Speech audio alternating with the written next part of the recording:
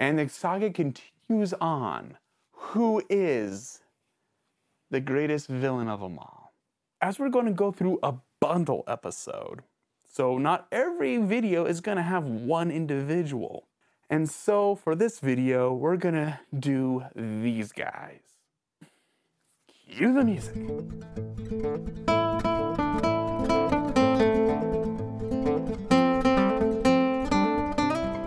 Hello, and welcome to this part of the pond, where it's the bullfrog and the one, the only, Newt.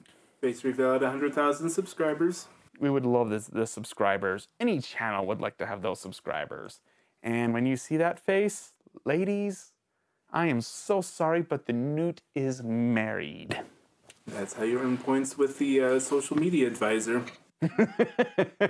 Well, other than basking the editor and cameraman and almost every man of this channel aside, we're going to see who's the worst of the worst, who has the blackest of hearts, through formula, not by poll or opinion. We want to know who is that and how is through this formula, from the mathematical side, which is this, and the essay side, which is this. If you want to get to know more about the details and the nitty-gritty of this, try this video right here, link in the description.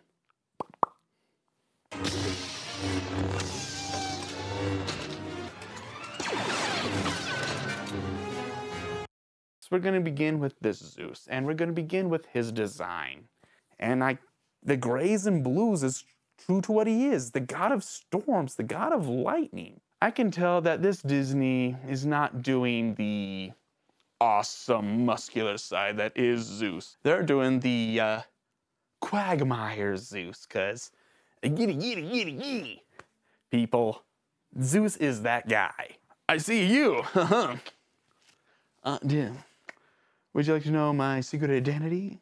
It is the god of storms. Yeah, baby. This Zeus is almost the Barry White edition. More emphasis on the white than Barry. Because this Zeus is more meant to be beautiful. Honestly, as beautiful as he is, he's not beautiful. He doesn't really out. And yes, he may have the physique of a Greek god. Doesn't mean it's not that good in his favor. So he's going to get a 1. Now this may hurt a lot. What am I saying, May? And now we get into his presence. And with his presence, there's a build-up to it. The changing of the sky, the onslaught of rain, and the wind, which is not him, but 2 faces blowing made out of cloud. And then he opens up and with that big giant hello of a face. This is your presence? And for each individual character that we are overanalyzing, we're going to do a timer. So that way, in the free-for-all, we can compare everyone's time to help us whittle this down. And for time, we're going to go to our handy-dandy notebook. And Zeus's time, well, Zeus and Orpheus, it's actually 1 minute and 5 estimated. Well, the storm is an extension of him and his power, so I had to time the storm as well. And the storm was 1 minute and 54 seconds of rain and lightning. Your power is in longer than you. I know we're saving this mainly for the free-for-all, but that seems a little off to me. You, Newt? Your powers are in longer than you, but you wield the powers? That's almost like saying, oh, pull this up on screen, Newt. Let's you throw in the Emperor from Star Wars. So for the Emperor is going to be presence on screen. 2/3 of his time is dedicated to his lightning hands. And then him for 1/3 of the time. That is not good. That's not a way how to design a villain. That's not the way how to do a villain. So his presence is gonna be a 1. Ouch. Now this may hurt a lot. What am I saying, May? And then we have to get into power. This is where our Greek god does come in handy. Zeus's power is rain, storm, and lightning. And lightning is what it is. Lightning. Death-defying and terrible. And also he has Orpheus that is making the lightning, and he can just grab it and throw it. What they show me, this is going to be, his power is very small. Vast and powerful rain, storm, and lightning. And being a Greek god, he's immortal. And having a henchman Orpheus, who's also immortal.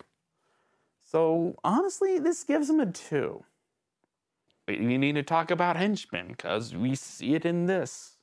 Orpheus is the blacksmith god, and Orpheus creates the lightning for Zeus. And why is this so important to why Orpheus is not going to help Zeus at all, is that Zeus is over-dependent on him. How can you be the god of lightning when you don't have lightning? Someone else is making it. In order to be who I am, Orpheus, I need you. I need you. Heck, let's use the clip from the Hercules movie, Newt. Now, what's your old man work? Did you hear that? And this show shows it in Fantasia that Zeus is dependent on Orpheus drastically. You can't have lightning when you can't use lightning. Orpheus is loyal, absolutely loyal. But Zeus is too dependent on him. Without Orpheus, you have no lightning. I'm sorry. You may want Orpheus as a henchman, but you don't want to be over-dependent to the point that you're almost a handicap yourself. So Orpheus as a henchman gets a 1. Ouch. Now this may hurt a lot. What am I saying, May? And let's talk about ouch with acts of villainy. And this is gonna hurt our big boy. This is a short. Yeah, he won't be in as much, but the acts of villainy must mean for something, right? Well, remember that estimated time in presence? Newt, can you pull it up? Yeah. So his acts of villainy must really stand out, right? What does he do? He rains on that party. Literally. So this makes Zeus almost like a jerk more than a villain. What are we gonna do? We're gonna crash a party, people. Let's do this, all right? Hand me the lightning. We're gonna aim it at, where's Dionysius? Here he is. I'm getting his name wrong. I'm not as versed in Greek mythology. Sorry, but where's the wine god? There he is. Let's lightning the guy that is immortal. That is a Greek god. And let's use another quote from Disney's Hercules. The one about Hades in the riddle. Got a little riddle for you. How do you kill a god? You can't. They're immortal? Bingo! So it means nothing. You're using your villainy to achieve nothing. You're being a jerk, almost a dork. This is Zeus, the god of gods, the god of storms and lightning. And what is he being? I'm being that nerdy of a jerk that crashes the party and talks to everyone and leaves. And what does he do at the end? What does he do at the end? He just reclines back in his cloud and just takes that nap. Soft as a cloud. Orpheus, you can throw a lightning bolt. After all, I may be the god of lightning. You are the god of lightning. Do what you want. I'm done. And then he's done. That's it. That's your acts of villainy? That is what you achieve? Is absolutely nothing. This acts of villainy proves it. Zeus from Fantasia, you are a low green. How about that? The first green of us going through this ends up being the Greek god and the big god. Huh. Let's see how Monstro favors. So now let's get into Monstro. One of the most notable names in Pinocchio. When we say villain, two names come to mind. Stromboli and Monstro the Whale. And to be honest, Pinocchio is a literary book. As much as I trashed the book author through The Coachman, because that was a dark place, people. Monstro is the second whale of literature that we know by name. Other than Monstro, it's Moby Dick. And Moby Dick is more prominent, but Monstro is still a name. And let's begin with his design. And his design is simple and interesting in a way. Looks like he's the size of a blue whale. Has that almost face structure of it. But yet he's also has the teeth and jaws of a predator, like a sperm whale. So if anyone asks you the riddle, what would the spawn of a blue whale and a sperm whale would look like? Just pull up Monstro. But yeah, that's Monstro's design. It's kind of, there's no to it. But yet it's interesting, somewhat imaginative, but not good enough. So Monstro's design, look, it's almost looking like it could be a 1, and it could be. However, Monstro is one of the very, very rare few Disney villains that has an unfair advantage. His teeth and insides. The inside of Monstro is a set. His teeth is a set and a gate to that new set. So there's a multi-dimension to Monstro's design. From the sperm blue whale that you see that looks like a demon. Not really demonic, but still intimidating. And the teeth is the gateway. When closed, you have to knock on it, like Jiminy Cricket does. When they open, it's to another design and world where people can live in. And according to the design, and let's have Geppetto say it. Then everything comes in. Nothing goes out. Yeah. Monstro's design is almost godlike. Other than thou shalt die and go to hell, it's as I open my mouth and partake of feast, thou shalt eat. But as I rest and close my mouth, thou shalt starve. Yeah, the design of Monstro is actually multi-layered. So that puts Monstro's design up to a 2. Who knew? And now we go through presents. And Monstro's presence is echoed before you meet him because of Jiminy Cricket. Pinocchio comes home and he's going, where's Dad? They don't know where he is. The Blue Fairy sends that dove and they read the letter. And Jiminy Cricket knows of Monstro. But this Monstro, I've heard of him. He's a whale of a whale. He can swallow ships whole. And you see it in the set design in his stomach. He can swallow ships whole. So there's that buildup of a presence to what Monstro is. This godlike figure. When you meet Monstro, it's that still. It's something that's not moving, which is almost unnatural for a whale. And then the belch of bubbles. He opens his eye, sees fish, and he rushes out to open the gates that is his mouth. Thou shalt eat. Monstro's presence is all in the visual.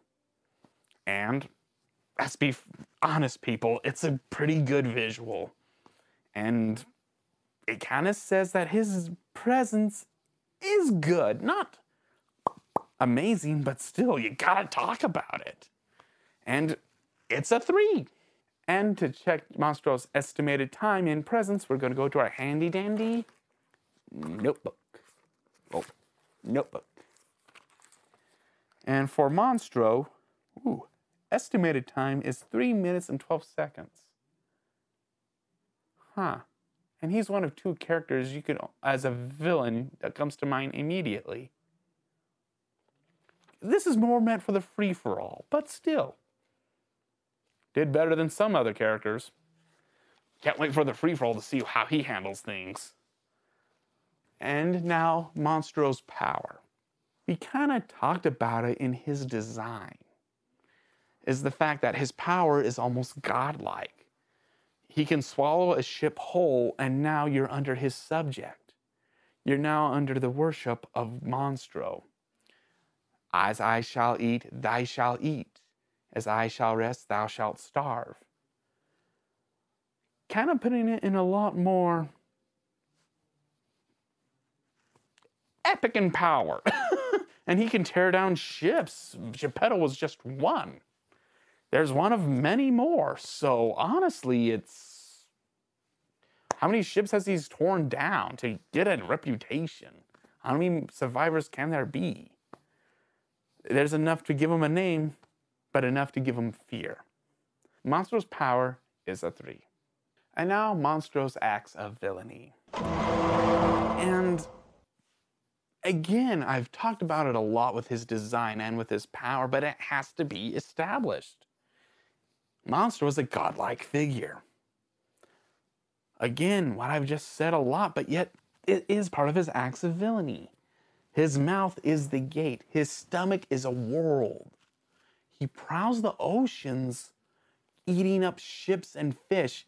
All the fish in the ocean fear him. Fish don't speak, but just say the name, Monstro. Fish flee.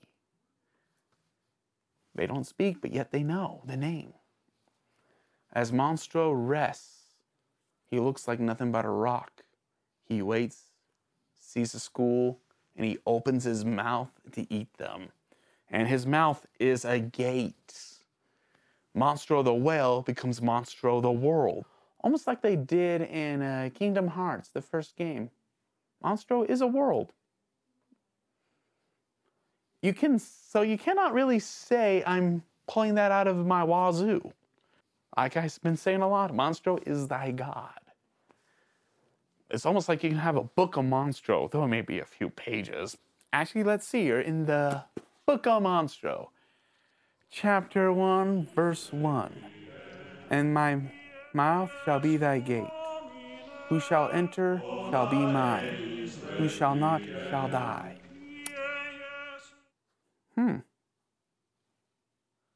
Kind of goes on in that eerie tone that his mouth is the gate.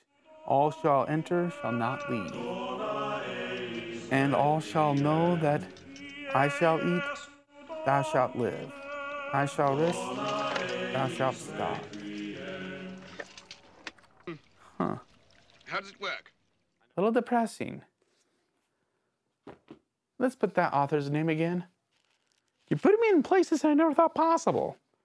The Coachman, that was a dark place. Monstro, I never thought I'd be quoting a book that's non-existent. Huh. Maybe I need to give this author a little bit of credit, though he's sending me to a twisted place I never thought possible. So Monstro's acts of villainy puts him in a unique spot. But there's one thing that's stopping Monstro. He's acting as an instinct of an animal. Monstro is a whale, relying on animal instincts. He eats because he eats. He's not... When a villain is a villain and being part of the acts of villainy, there's reason, there's rhyme, there's cruel and evil. Monstro is the apex predator of apex predators. He eats because he needs to eat. He rests because he needs to rest. The world around him is nothing, but he's still an animal.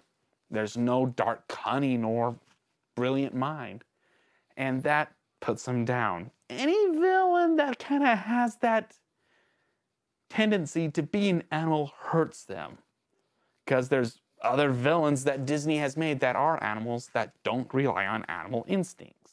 There's a cunning to them. That gives them over the edge. Hence why when we say how an animal instincts don't help you, is because you're from Disney.